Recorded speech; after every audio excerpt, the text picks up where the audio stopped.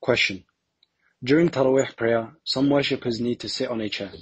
We know that the rear legs of the chair should be placed in line with the row if the person is going to sit throughout the prayer. But my question is, how should it be lined up in the following cases? Number 1, when the person sits on the chair during the standing only. Number 2, when he sits on the chair during bowing, prostration, or the tashahhud. Number 3, when he sits on the chair during various parts of the prayer. Answer. Firstly, standing, bowing, and prostrating are pillars or essential parts of the prayer. Whoever can do them, it is obligatory for him to do them in the manner prescribed in Sharia. Whoever is not able to do them because of sickness or old age, it is sunnah for him to sit on the ground or in a chair. Allah says, interpretation of the meaning, guard strictly 5 obligatory as-salawat, the prayers, especially the middle salah, i.e. the best prayer, Asr, and stand before Allah with obedience, and do not speak to others during the salah, prayers. Surah Al-Baqarah. It was narrated that Imran ibn Hussein, may Allah be pleased with him, said, I had hemorrhoids, so I asked the Prophet, peace and blessings of Allah be upon him, about praying. He said, pray standing up. If you cannot, then pray sitting down. And if you cannot, then pray lying on your side. Narrated by Al-Bukhari. Ibn Qudama al-Maqdisi said, the scholars are unanimously agreed that if a person cannot stand, then he may pray sitting down. Al-Mughni. An-Nawawi said, the Ummah is unanimously agreed that whoever is unable to stand during the obligatory prayers may pray sitting, and he does not have to repeat it. Our companion said, his reward will not be less than the reward for praying standing, because he is excused. It is proven in Sahih al-Bukhari that the Messenger of Allah, peace and blessings of Allah be upon him, said, if a person is sick or traveling, the same reward will be written for him with regard to what he used to do when he was not traveling and was healthy. Al-Majmu'. Ash-Shawkani said, the hadith of Imran indicates that it is permissible for one who has an excuse and cannot stand to pray sitting, and for one who has an excuse and cannot pray sitting down to pray lying on his side. Nailul Awtar. Shaykh al-Islam Ibn Taymiyyah said, the Muslims are agreed that if a worshipper is unable to do some of the obligatory duties of prayer, such as standing, reciting, bowing, prostrating, covering the awrah, facing the qibla, etc., then what he is unable to do is waived for him. Majmu' al-Fatawa. Based on that, if a person offers an obligatory prayer sitting when he is able to stand, his prayer is invalid. Secondly, it should be noted that if a person is exempted from standing, his excuse does not make it permissible for him to sit on the chair to bow and prostrate. If he is exempted from bowing and prostrating in the proper manner, that excuse does not make it permissible for him not to stand and to sit on the chair instead.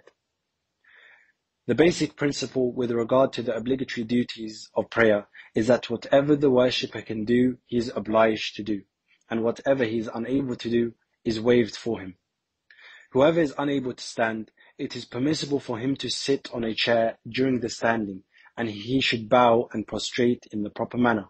If he is able to stand, but it is difficult for him to bow and prostrate, he should pray standing, then sit on the chair when bowing and prostrating, and he should bend lower for the prostration than for the bowing. See also question number 9307 and 36738. Ibn Qudama al-Maqdisi said, if a person is able to stand, but he cannot bow or prostrate, the standing is not waived for him. He should pray standing and tilt his head for the bowing, then sit down and tilt his head for the prostration. This is the view of Ash-Shafi'i. Because Allah says, interpretation of the meaning, and stand before Allah with obedience, Surah Al-Baqarah. And the Prophet, peace and blessings of Allah be upon him, said, pray standing. And because standing is one of the pillars, essential parts of the prayer, for the one who is able to do it, so he must do it, like the recitation. Being unable to do other things does not mean that this is waived, as is also the case if he is unable to recite. End quote from Al-Mughni. Sheikh Abdul Aziz ibn Baz, may Allah have mercy on him, said, The one who prays sitting on the ground or on a chair must make his prostration lower than his bowing. The Sunnah is for him to put his hands on his knees when bowing, and when prostrating, the Sunnah is to put them on the ground if possible. If he cannot do that, then he should put them on his knees, because it is proven that the Prophet, peace and blessings be upon him, said, I have been commanded to prostrate on 7 bones, the forehead, and he pointed to his nose, the 2 hands, the 2 knees, and the edges of the 2 feet, i.e. the toes.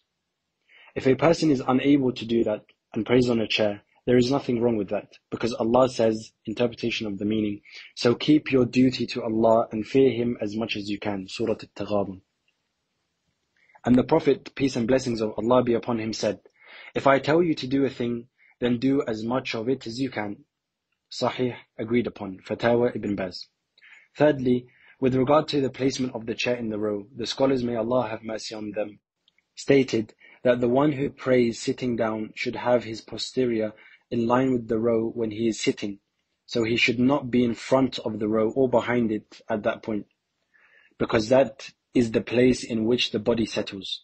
See Asna al-Matalib, Tuhfat al-Muhtaj, Sharh Muntaha al-Iradat. It says in Al-Mawsu' al-Fiqhiyya, in order for a person's following the Imam to be valid, he should not stand in front of the Imam according to the majority of Fuqaha, Hanafis, Shafi'is, and Hanbalis. How do we know whether he is in front of the Imam or not?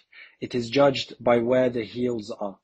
If they are standing level at the heel, and the toes of the one who is praying behind the Imam turn out to be in front because he has longer feet, that does not matter. With regard to those who are sitting, it is judged by where the posterior is. And with regard to those who are praying on their sides, it is judged by their sides.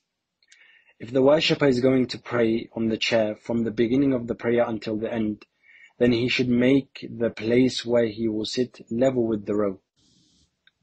If he is going to pray standing, but he will sit on the chair when he bows and prostrates, we asked Sheikh Abdul Rahman al-Barrak about that, and he said that what matters here is the standing position, so he should be level with the row when standing. Based on this, the chair will be behind the row, so it should be placed in such a manner that it will not disturb worshippers in the row behind, and Allah knows best.